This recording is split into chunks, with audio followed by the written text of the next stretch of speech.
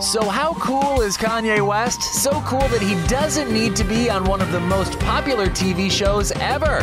And no, we're not talking about Keeping Up with the Kardashians. We're talking about American Idol.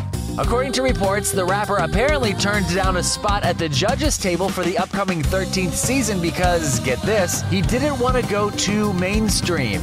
Kind of funny when you think about it. Yeah, the hip-hop star was so worried about his street cred that he thought doing AI would tarnish his reputation.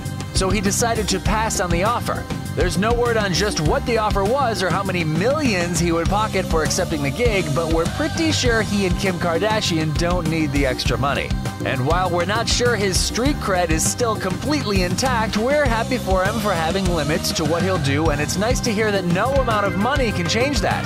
But it would have been fun to watch, right?